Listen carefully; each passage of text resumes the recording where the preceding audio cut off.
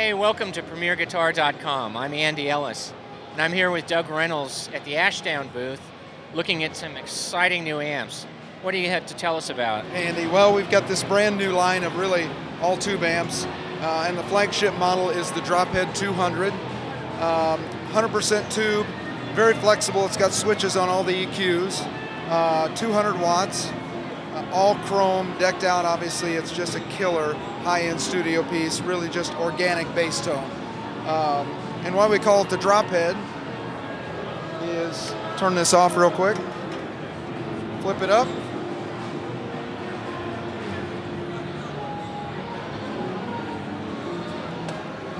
Lock it down. Now you basically got your head built into your cabinet. Comes with each piece, locks in. Stainless steel top, really bulletproof, really strong.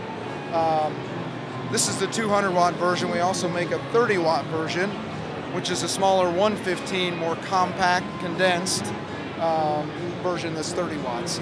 So really cool piece. What's the tube complement in this one? These are all 6550s, so there's 4 6550s in there. I think there's 3 preamp tubes in the preamp section, and we use this same preamp in a lot of the other tube products that we'll be showing you in a little bit, that fit a lot of different price points. Right. And the 30 watt? 30 watt has 4 EL84s, also 3 tube preamp in the front, so just very organic, kind of growly tube tone. That's pretty cool because that's, you know, I'm not used to thinking about an EL84 as a bass amp tube. Yeah, and we use that power section also in our little bastard head that's been on the market here for the last 6-8 months, and it's been really successful. And obviously EL84s are a classic British type of, you know, used in guitar tones, so it works well for this line. And for the 200 watt one, is it 115 and a bigger cab? Yes, 115 and a bigger cab. Obviously this pushes a little bit more air.